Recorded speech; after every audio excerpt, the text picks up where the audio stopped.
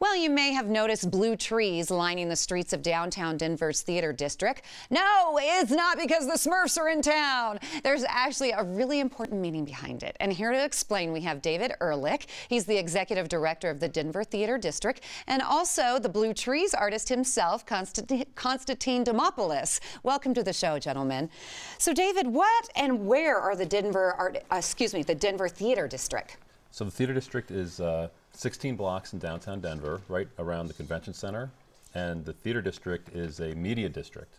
And it's in the heart of downtown, and we basically take a portion of the revenue from the signs that you see. Right. And we invest it into art and cultural activity like Blue Trees. Well, I absolutely love that you guys are bringing a series of different art installations to downtown Denver. It launched on April 18th, right, with a series of Blue Trees. What else can we expect going through spring and summer? So Con and his volunteers will be coloring for weeks, and we're going to have activity around that. So we're going to have meditation Mondays, and we're going to have blues music, and then on the 21st of May, we're going to have a big family day where you can come out with your kids and you can color and get all involved. Yeah. I heard him call you Con. Can I call you Con? Yes, you can. Listen, Constantine Demopoulos, you should have told me Con earlier. It would have helped me out a bit, Con. You can actually come to Greece free of charge now because you can actually say my name. So very nice. Okay, let's talk about your artistic style. Describe it to me. Well, I guess it's what I would say social art.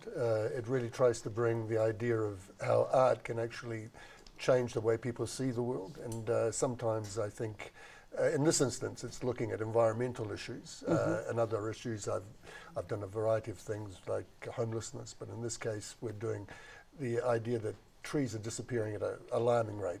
Every minute, the minute that we talk here, 50 football fields of old growth forest or rainforest will disappear. So, and it's those are big questions, but we're trying to do it in a way that doesn't scare people off. So the blue symbolizes. Well, yes, it symbolizes that there are no trees. Breathlessness, the idea that we get oxygen. 40% of all the Earth's oxygen comes from trees and from the old rainforest. The other 60% comes from the oceans. So they're disappearing at an alarming rate of basically the size of South Carolina per year. Oh my goodness. So but you painted the trees, so how do you get the paint where it doesn't hurt the trees? Well, for a start, it isn't paint. So the act is called painting, but it's just chalk and water, and it washes off. So within 6 months to a year, it'll be disappeared.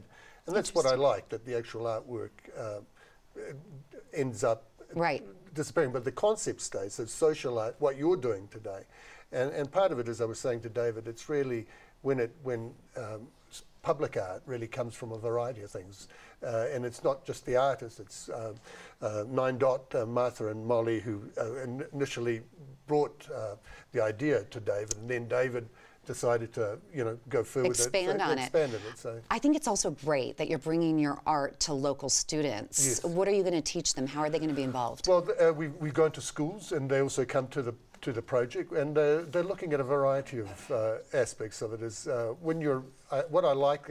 One of the loveliest acts that I actually saw was when a little girl, after we had removed all our brushes and everything, came running to one of the blue trees and goes, "Mum, a blue tree," and gave it a big hug.